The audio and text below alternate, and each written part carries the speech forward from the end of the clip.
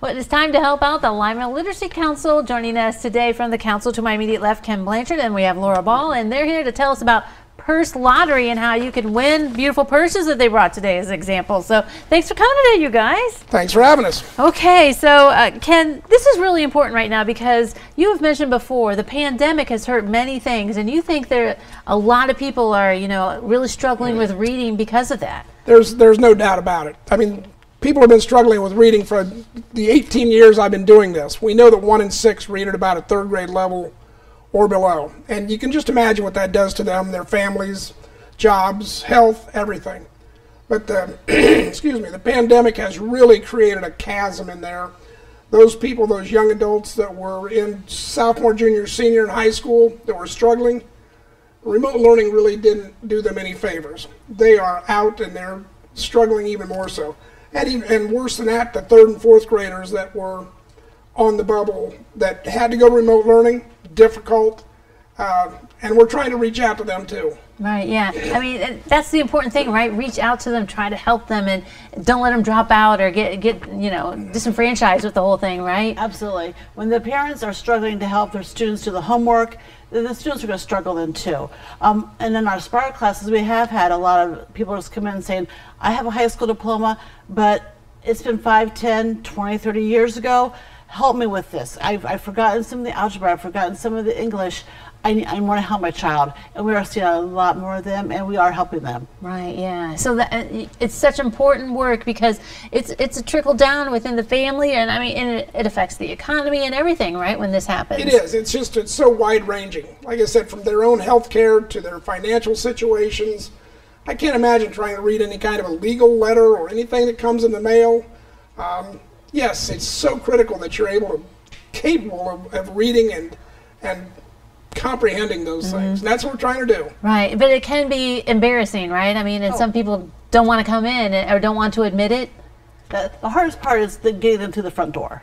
Once they actually, get there and say, I have a problem, we can help them. It's just, and a lot of people might know somebody, but we just need to connect the dots so they can come to us, because when they see, we're here, we have very small classrooms.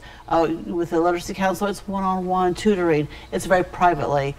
We meet at, at the council or at our Literacy Council. We meet at the library. We meet at different places. So it's not being a big red scarlet letter going out. Right. Yes. And with our classes, we meet at places like Rhodes State College, the library. Very uplifting places to go. Very professional places to go. So it makes them feel that they're getting the help that they need. Right. And not be embarrassed by it. Exactly. Yeah, exactly. Because no one knows why they're there. They're right, exactly. It could be a college class they're meeting for. They don't know. Right. So they're getting the help they need. So hopefully people will begin to do that process, and how we can help out to make sure you guys have enough funding, because, this costs to get people to, get trained in things like that.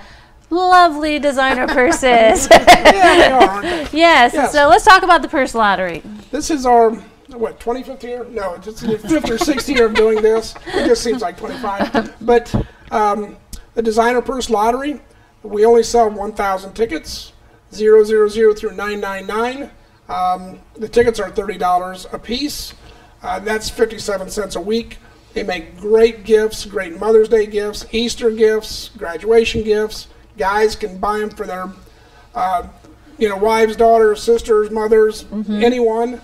And women love to buy them for themselves too. Right, exactly. I was lucky once. I bought a ticket and won a purse. And these are, you must have fun shopping and trying to find these, because these are designer purses. We're talking about Michael Kors and Coach and stuff. Absolutely. We use Michael Kors, we use Calvin Klein, we use Coach, we use Kate Spade, and a couple of Ralph Lauren's.